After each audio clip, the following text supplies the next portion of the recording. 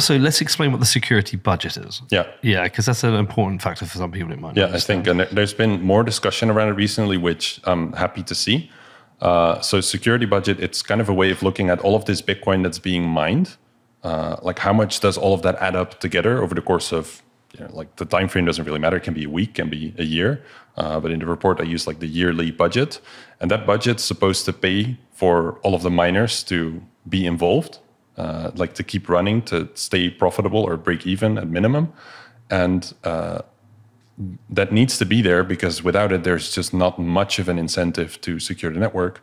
And in this graph here that we're showing on the screen, it kind of shows like, in the early years, you just don't really see that on the scale of billions of dollars. But then starting from 2014, I think it first touched on about $1 billion and it kind of started going up. This graph, it uses the average Bitcoin price for that year. So like, if miners decide to sell their Bitcoin at the bottom, which you might sometimes see, then that is not accounted for here. But about $9.5 billion in 2022 was a security budget. And then a lot of people have questions around like, is that enough? Like, should it be more? Is it better if it's more? Is it secure enough like this? Like, what are we protected against? Does it mean that if someone comes in with $10 billion that they can disrupt the network? There's lots of questions that people have around this stuff. And what I've typically seen in general is that a lot of people say, like, you don't have to worry about this. It's a lot of FUD.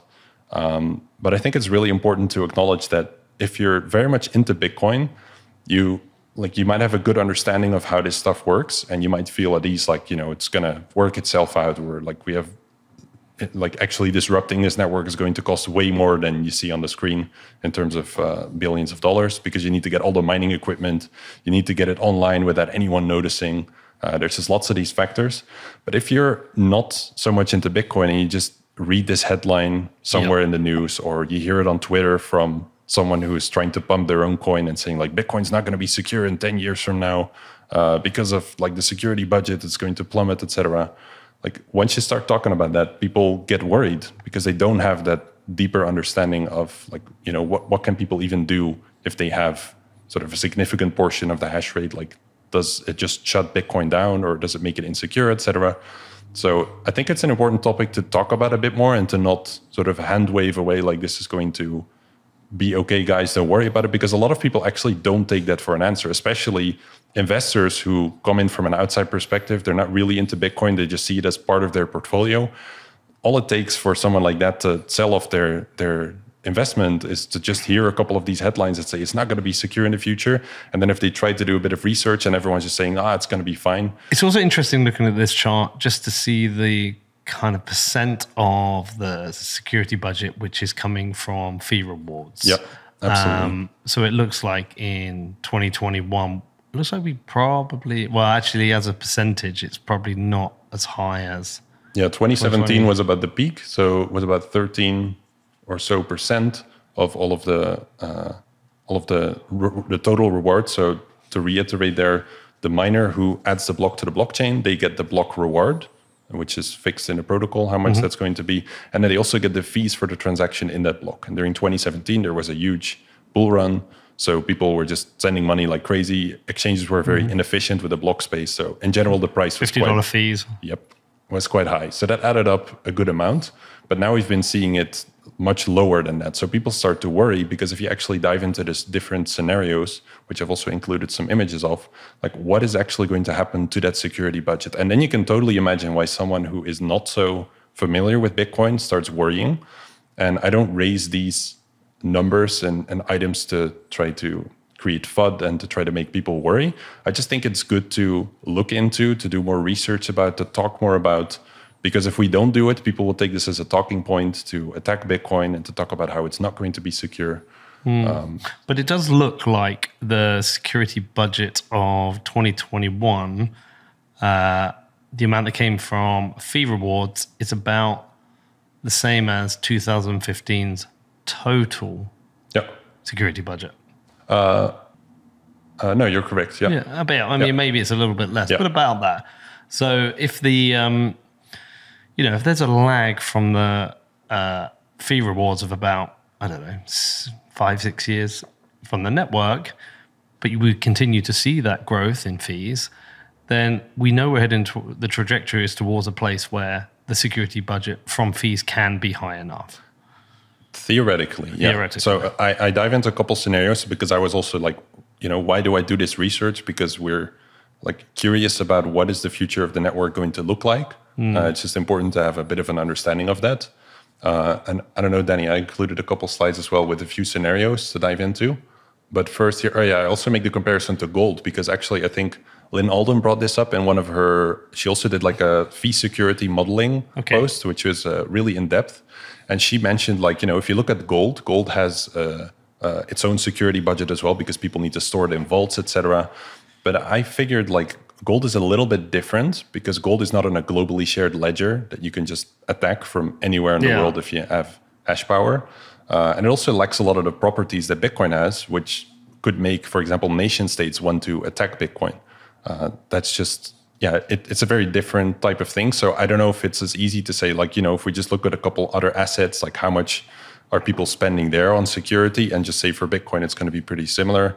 I don't know. I don't feel confident enough to say like that is a good, healthy approach to look at it. But if you do take that approach of the 0.7%, which is from what I could tell, sort of what people are spending to secure their gold every year. If you take that for Bitcoin, then you'd get to a security budget currently of about $2.2 billion. So yeah, I'm just not sure that analogy works. Yeah, but looking at the number earlier, if that's the $9.5 billion or so, then we're significantly overshooting this mark. But the question is, it's just a totally different asset, totally different model. So it's kind of tricky to make that comparison, I think. And I don't think that for a lot of people who dive into it a bit, they would feel enough at ease to say, like, okay, this is a good way to measure it. Because it's just an arbitrary number at the end of the day. It's essentially, it's a number that's being set by people who have vaults, and it's a market for, where can you store your gold or not.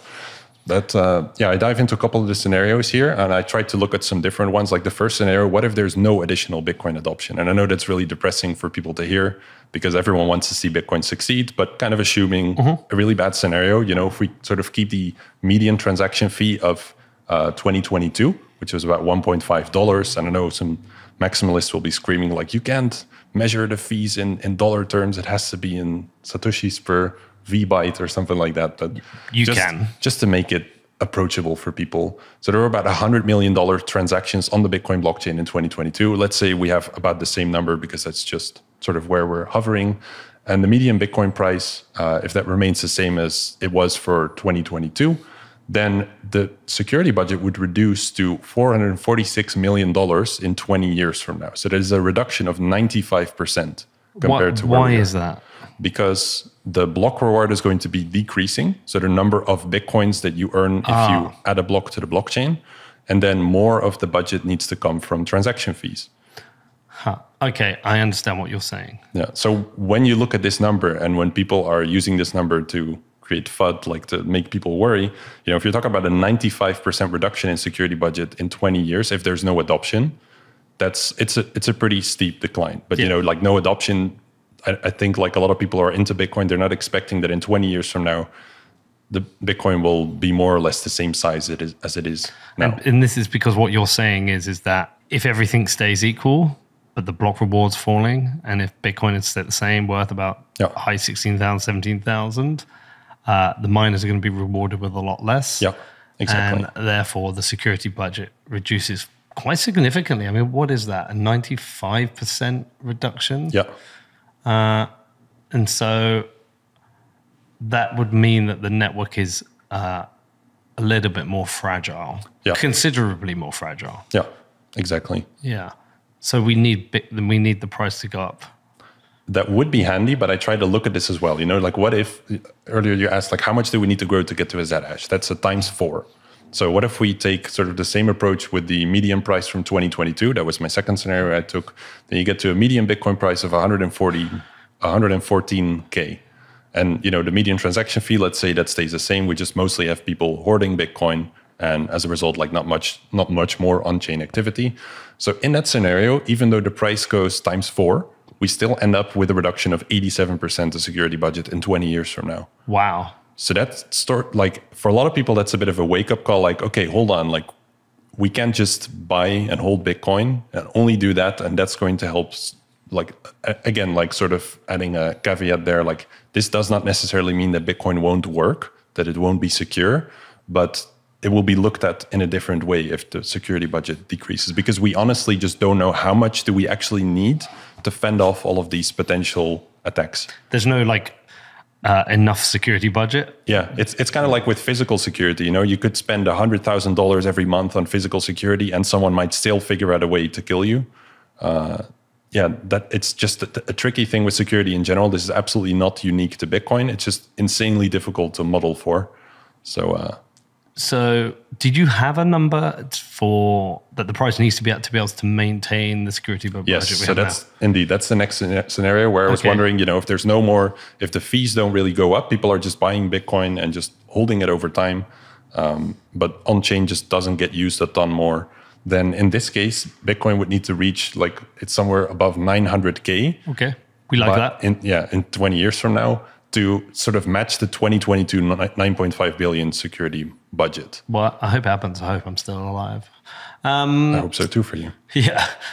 So this says to me the most important thing we should be doing is driving adoption. Yes, and the 100%. And the second most important thing is driving usage. Yes. Yeah. Oh, 100%. This is really the thing I'm trying to make clear with this is a lot of people in Bitcoin have this perspective, like there's just been a meme for a long time, which is buy and hold, and then the price will go way up and we're all going to get rich, etc. But I think it's really important to think about the security budget as sort of an incentive for people in the space to think about how can we actually get adoption. It puts a bit of a time frame on it, not so urgent that you think like, you know, if the security budget decreases too much, it can't be used anymore, time's up. But a lot of people look at the halving of this way of, you know, this is like, it will make the supply scarcer, et cetera. That's great for price, et cetera. But I look at more as like, you know, another 4 years have passed. What have we done to make Bitcoin more accessible, more usable for people to get it in the hands of those who need it the most? And I try to look at it a bit more like that. Like how can we see this as an incentive for ourselves to not sort of fall into this slumber where we're just buying and holding and thinking of new narratives to sort of be philosophical about Bitcoin, but really like, you know, how can we sort of stay sharp and see how can we get this to the people who need it?